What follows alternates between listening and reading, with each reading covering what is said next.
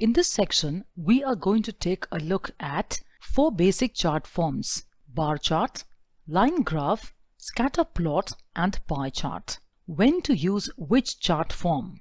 Bar chart.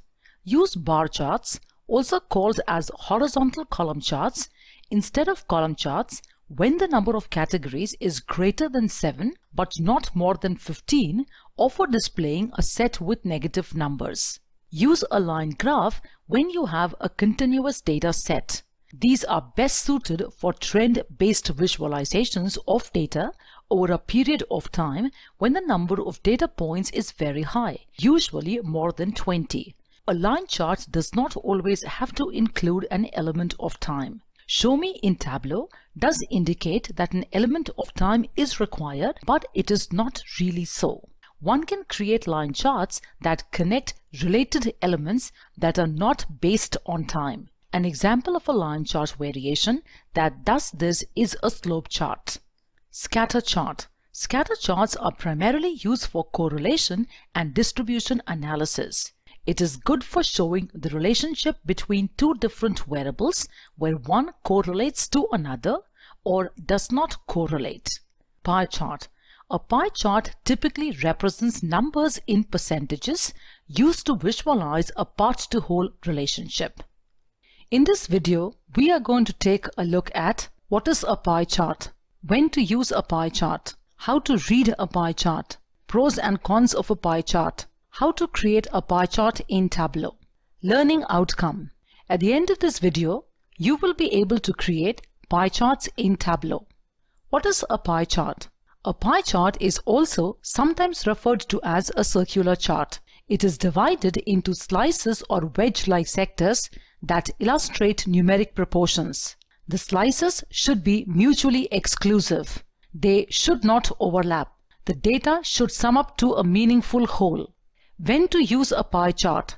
Pie chart should be used to show the relationship of a part to the whole, to represent data that can otherwise be placed in a small table when data is available in few categories, to represent nominal or ordinal data. Nominal data is one which can be separated into discrete categories that do not overlap. This is easy to remember. Nominal sounds like name. An example of nominal data is gender, male and female. Data under ordinal category is one which can be ranked or ordered. This again is easy to remember. Ordinal sounds like order. Example, employees can be asked to rate their satisfaction level at work on a scale of 1 to 5. How to read a pie chart? Consider 2 features while reading a pie chart: the angle that a slice covers compared to the full circle and the area of a slice. Advantages of pie chart. Simple to read if there are few categories represented on the pie chart. Easy to interpret and comprehend even by an uninformed audience. Does not require a lot of explanation when used in a report or presentation.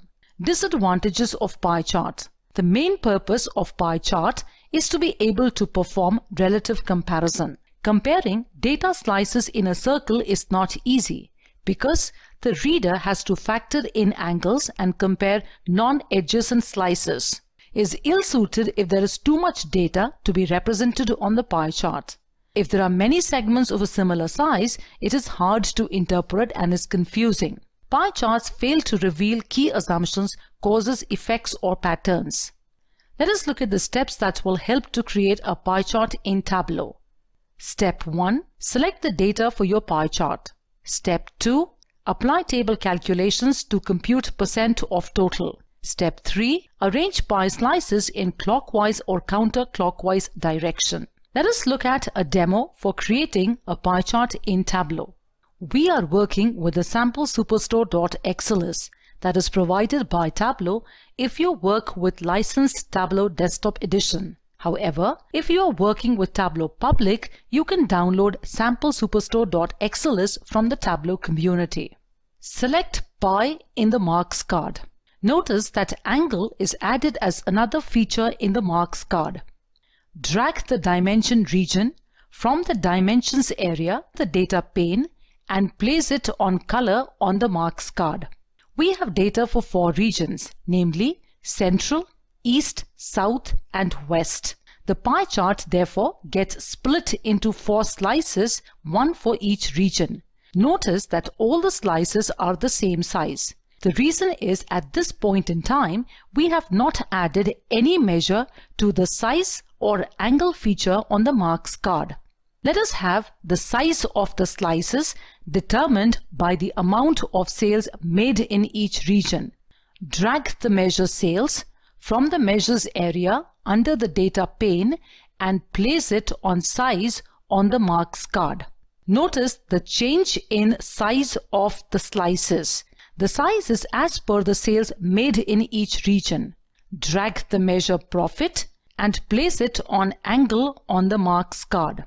The angle of the slices is now as per the profit made in each region.